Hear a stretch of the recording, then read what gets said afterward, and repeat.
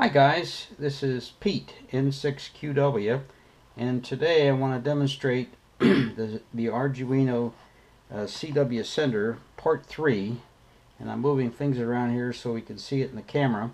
And essentially what you have is our Arduino breakout board. Here is the analog control for the speed and the weighting. Here we have an LCD display, a scrolling LCD display showing what essentially what is being typed on the keyboard and sent on Morse code. And we also have the computer display, which will essentially take everything off the keyboard and will keep a complete record of what is in the session.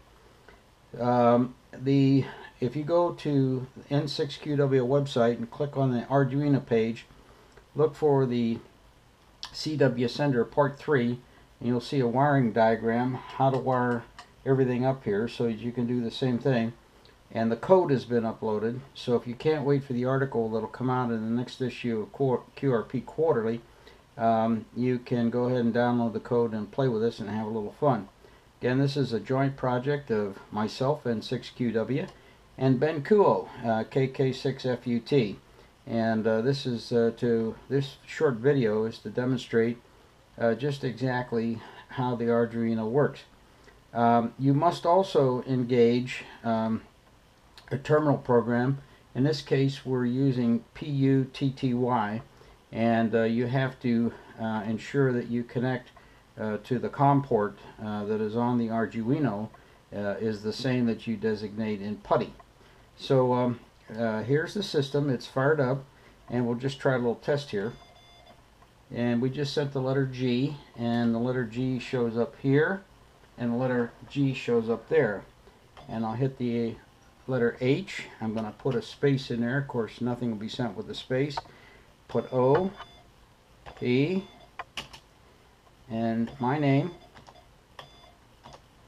I don't know if you can hear that. That's the tone is a little bit low, but there is a speaker mounted underneath here that provides the side tone.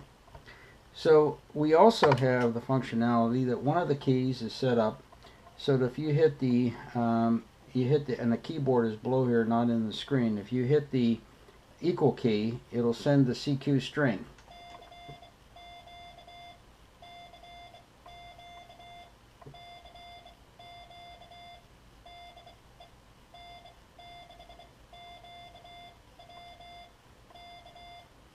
And it does not show up here because we haven't programmed the CAN messages to show up. This will only demonstrate the messages that are sent on the keyboard.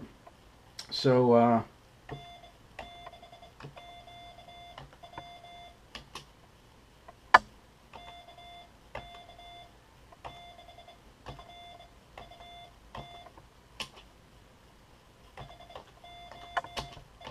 this also has a memory in it, so that what you type is stored in the memory. And notice my hands are off the keyboard and it's still typing.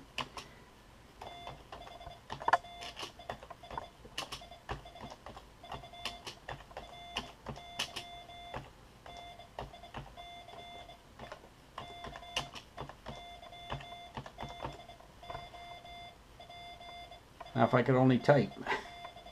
This is N6QW demonstrating the Part 3 CW sender. And again, built-in memory. You can see a little bit here. I didn't put in sender keyboard. I didn't put any spaces in there, and you'll see the same thing up here. So this is a real nice addition to the shack. You can adjust the weighting and the spacing, and also if you adjust the software, what you'll be able to do is make it at a higher speed. Right now it's set about 15 words per minute. So this is the Part 3 CW sender. Again, this is N6QW, and this is a joint project with Ben, KK6FUT, and myself, N6QW. So let's send a little bit more.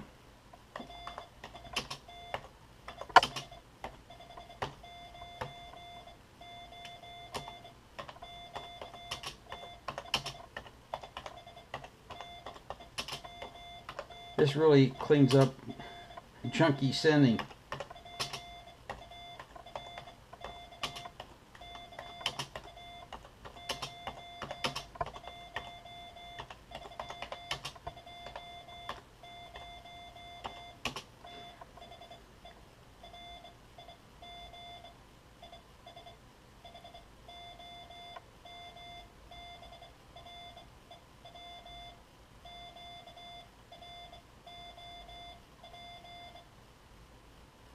And we even have the error key.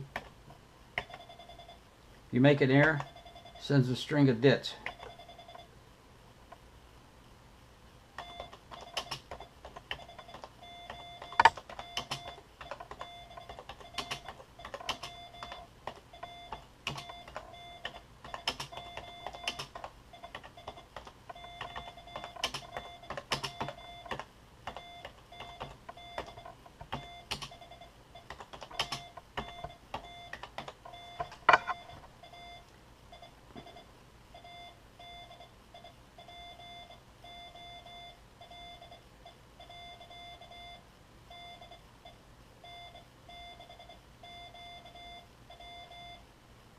And up here it says the homebrew radio is QRP and the antenna is a dipole, DEN6QW.